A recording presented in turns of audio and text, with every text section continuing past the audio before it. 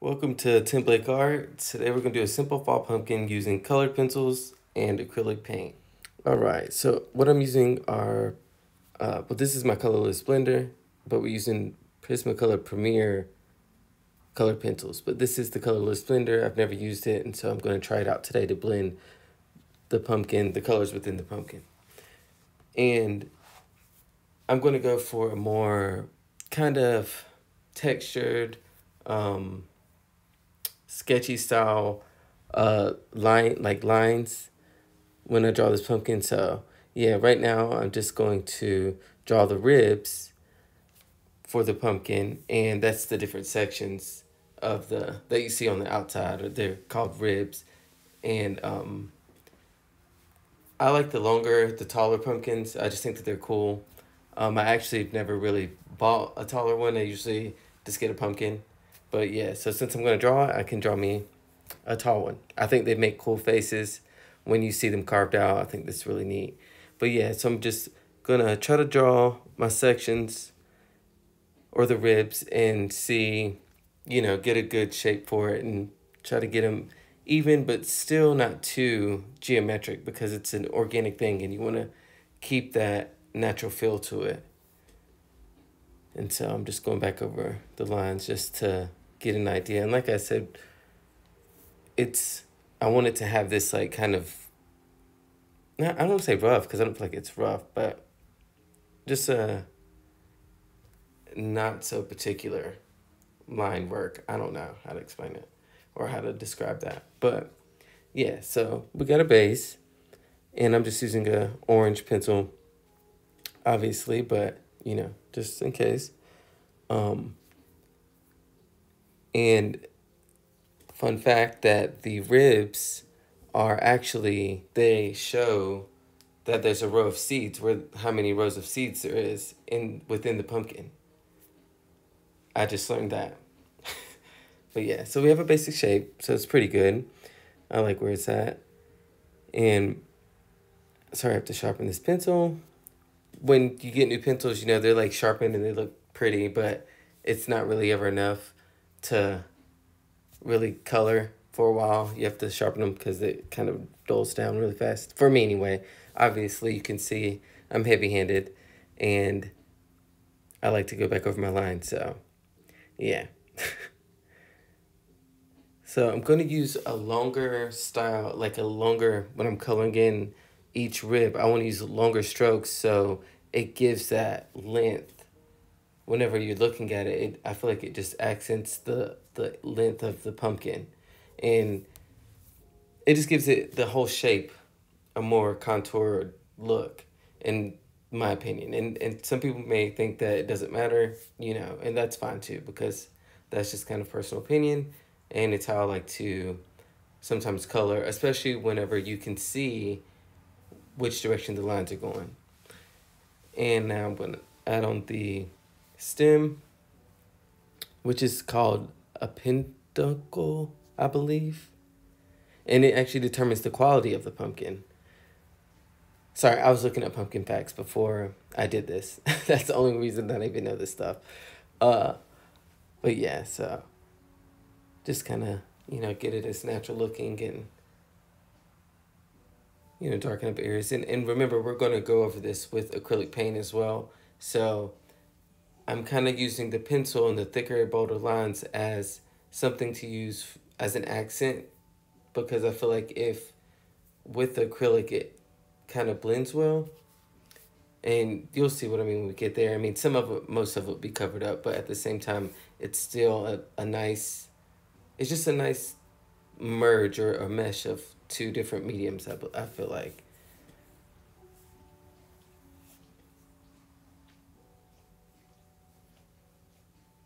We're just gonna shade the ribs. It sounds weird calling them ribs, to be honest, but yeah.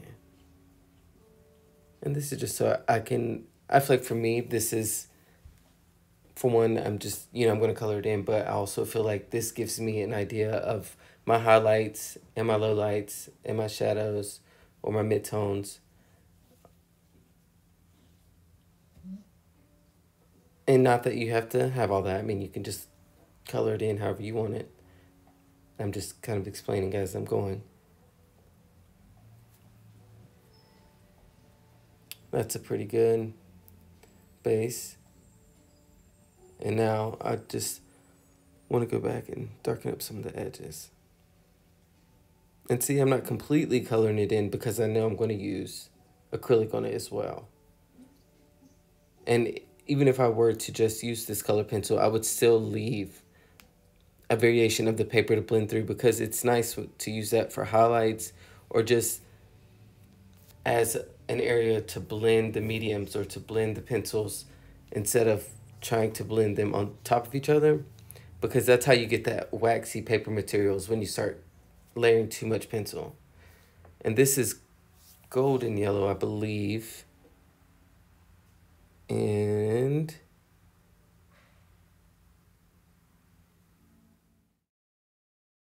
this is yellow, orange, and orange. Those are the two colors that we're using right now. I'm sorry about that. I should have told you from the beginning. But any orange works. You can make it a purple pumpkin if you wanted. This is, you know, totally your thing. But those are the colors that I'm using. And I'll be using, you know, an orange paint as well with some yellow. Sorry, I have to sharpen this pencil again. It's another new one, obviously. It's from the same pack. All right. And now I'm just going to go in and give it that orange color. I mean, you know, any orange is an orange, but that's just the base hue. And so having those different tones, I believe, is important to get that kind of realism that you want, or just to give it those different values. Now, if I was going for a more illustrative flat look, then I would just use one color. That's kind of the whole principle in general. Using different colors helps you bring volume or depth to whatever it is that you're drawing. Or maybe realism, so to speak, but, you know.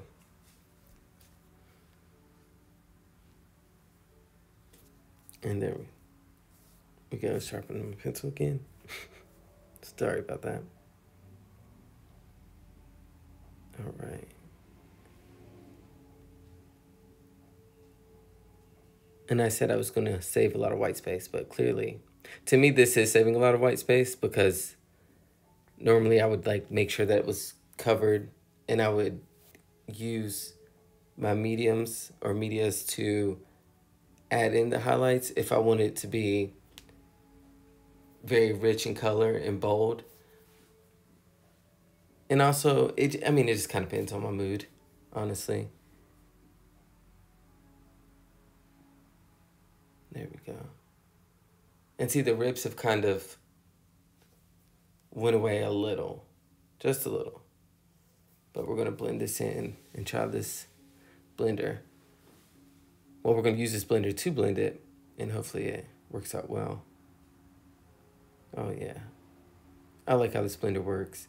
It's interesting because I've never used a blender before. I would just blend using the different colored pencils, which sometimes it works really well, and then sometimes it's adding another layer of pencil, and that kind of can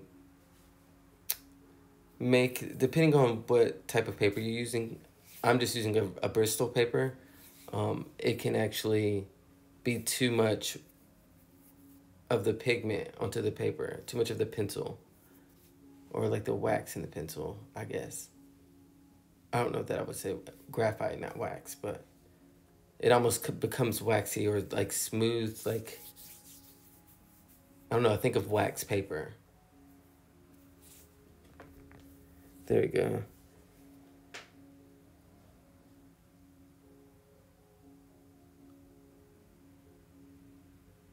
And I feel like it's probably a little hard to see on the camera how it's blending, but it's blending. If you follow the pencil, you can see where it pulls the colors together.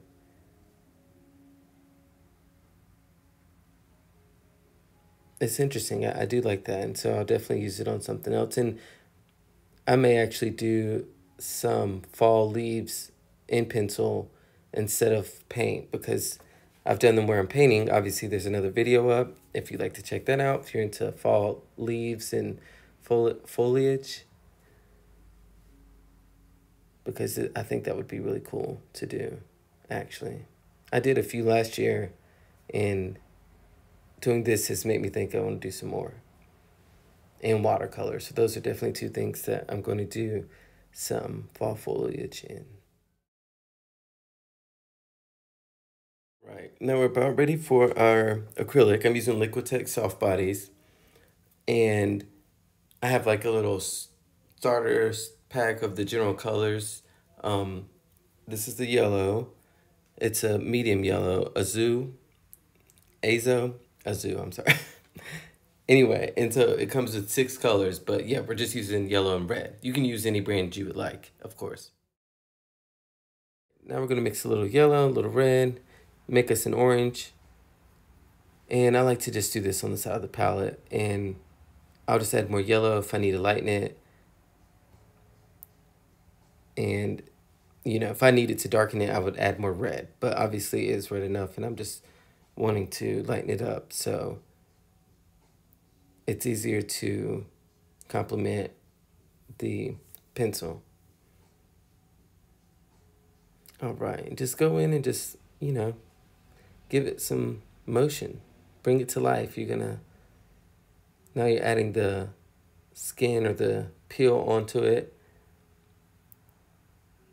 And it just really boldens it up, adding that darker orange. And I believe the smoother, solid color brush strokes just give it another level of detail or style.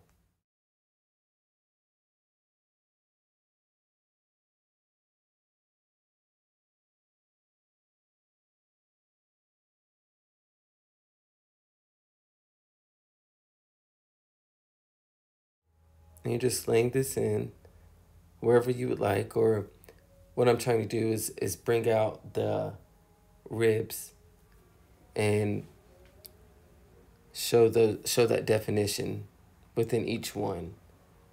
If not, it would just look like a basketball. And we'll also towards the end, we'll add in some more detail using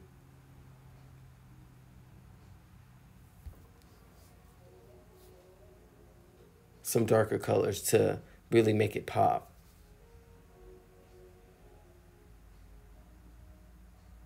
And see, I'm just lightly blending it. And I may go darker, I may add some more.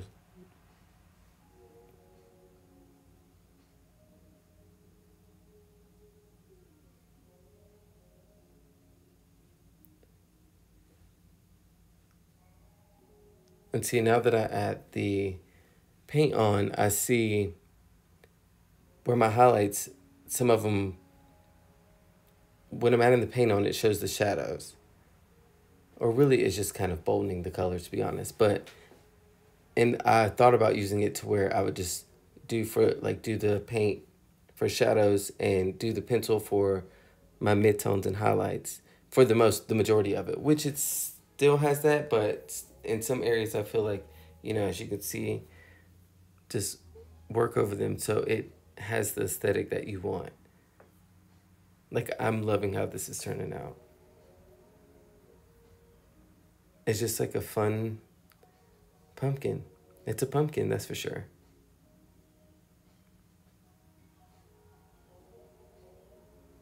And I really feel like this orange is just the right orange. It just was a perfect little mix.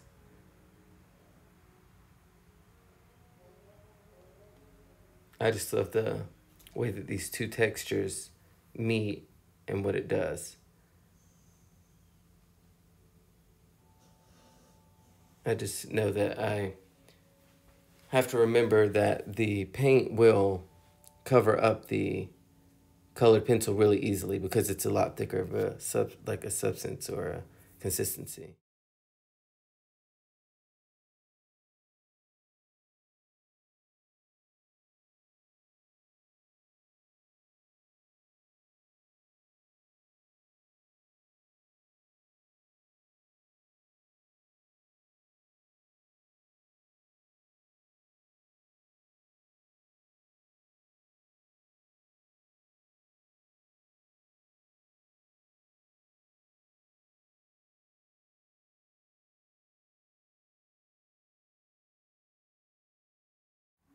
Something that I love about this filbert brush, that's the style or the type of brush that is, it's a filbert, the shape of the bristles, is that it gives you that nice natural round contour of brush strokes that are soft, but it has the elongated bristles or body of the bristles that allow you to cover more area and get nice hard edges, but also still able to get that round softness instead of a hard square or pointed edge like you would with a bright or flat brush.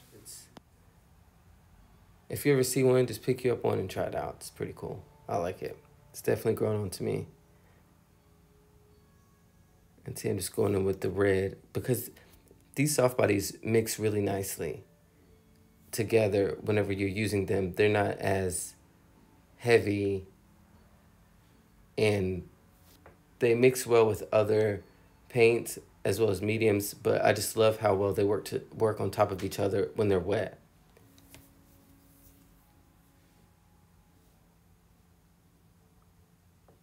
Oh yeah, that's pretty cool.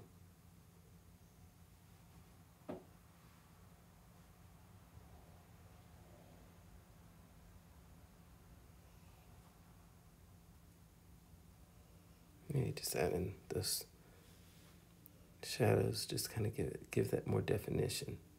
Because whenever the light's hitting it, you get all kinds of variations of tones and different hues depending on the light.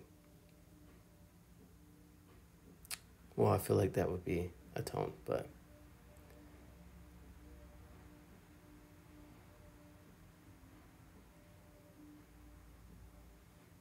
trying to lighten that up a little bit, blend it out. I feel like it was too dark.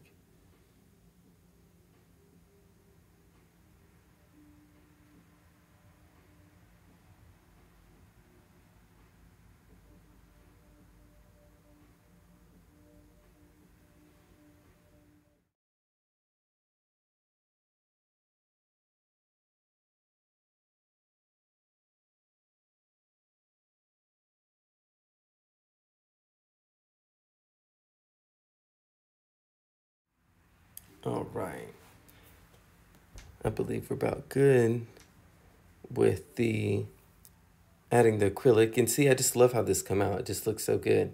And we'll need to add the color in the stem.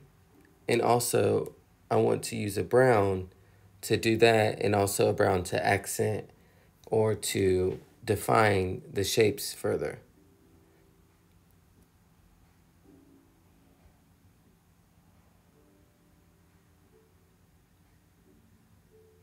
And see that what's nice about this, instead of using a black would be too bold. A black also could look good, but for what I'm going for right now, it would kind of be against the grain of the aesthetic that I'm looking for. And a brown is also in the same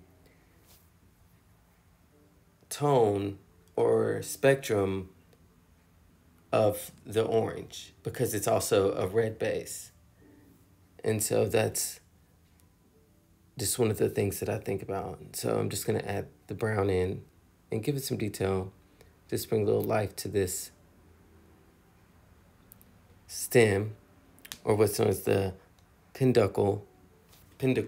I don't know. It's not pinned, it's peduncle. Peduncle? I'm not. It's a okay, so I'm just gonna keep coloring.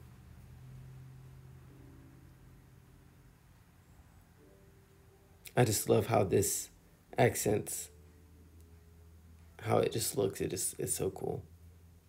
Hopefully yours is coming out good, or you're liking this one, or you know, maybe you're just watching and hanging out. That's cool too. And hopefully you're having a good day.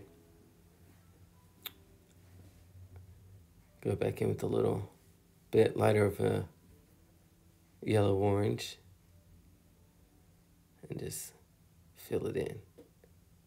Because we know it's not going to be completely white because it's a stem, a root.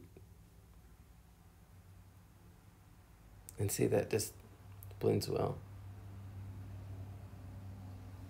Looks like a stem to me.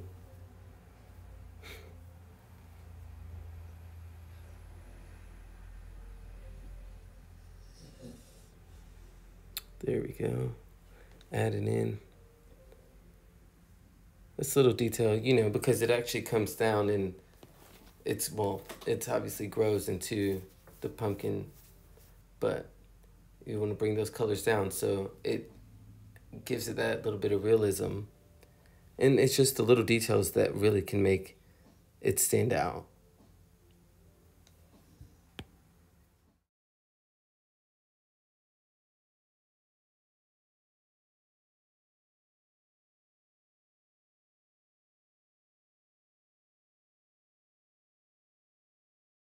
And going in with the blender just to obviously blend some of this in or out.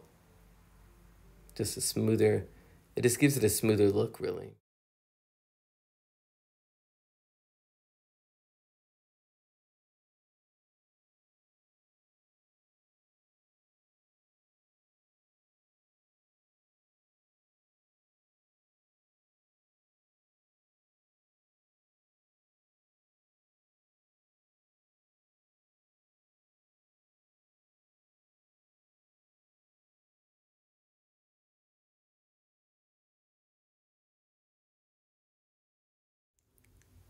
All right. And so I just want to really blend that in really well.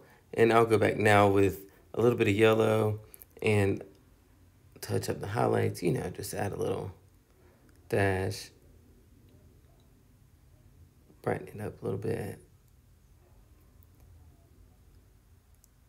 There we go. Just giving it a little bit more life, you know, kind of blending it out. I think that looks good. Next is the brown, and we're going to use it to add the detail on the stem and start at the top, working our way down. Not too heavy, but just start laying in some shadows or where you think shadows could be.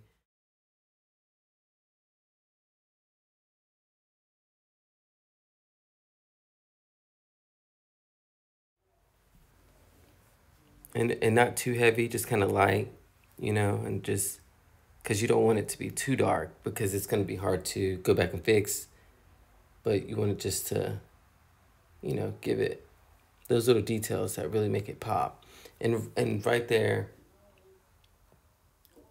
I wanted to show how it kind of dips in at the top, how it goes inward to the stem. And you see how just that one little bit, that one light line down the rib just gave it, it just brings it out, makes it pop. You can really see now how the oranges play a role, the variation of oranges play a role.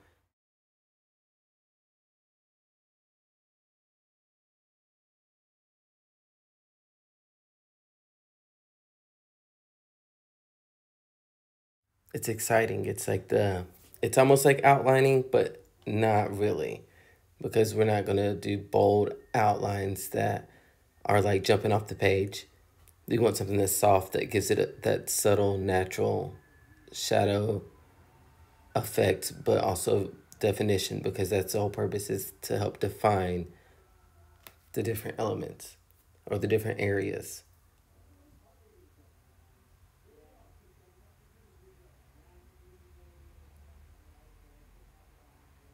I just love how this brown looks.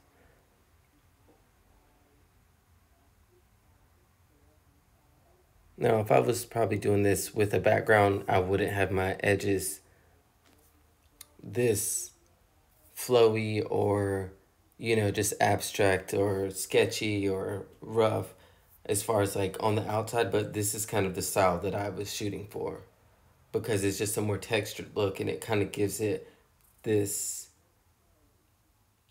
lively, a little rustic, not really. And see right here, I'm going to add the shadow.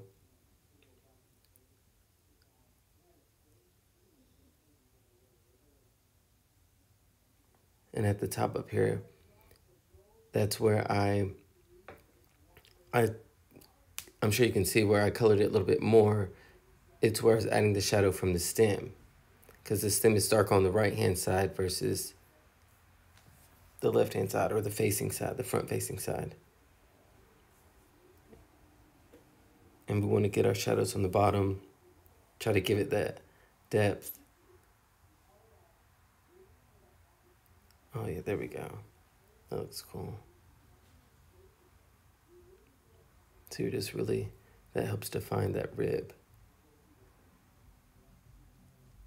And this is where I'll go back over and make this shadow darker. Because you don't want to start too dark, because if the shadow doesn't look like it should, then it's gonna be there. And you might not be happy. Instead of coloring the whole shadow, you see I just like touched up that corner to give it that I'm here kind of look, instead of coloring the whole thing, because then it would make it flat. Whenever you allow color to show through other colors, it really helps with the realistic kind of look. There we go. That's a pumpkin. And thank you for following along or watching this video. And if you would like it, please hit the like button below. And if not, then let me know. And also, if you haven't subscribed yet, please subscribe. And I hope to see you at the next video. And stay tuned for more. Thank you and have a good day.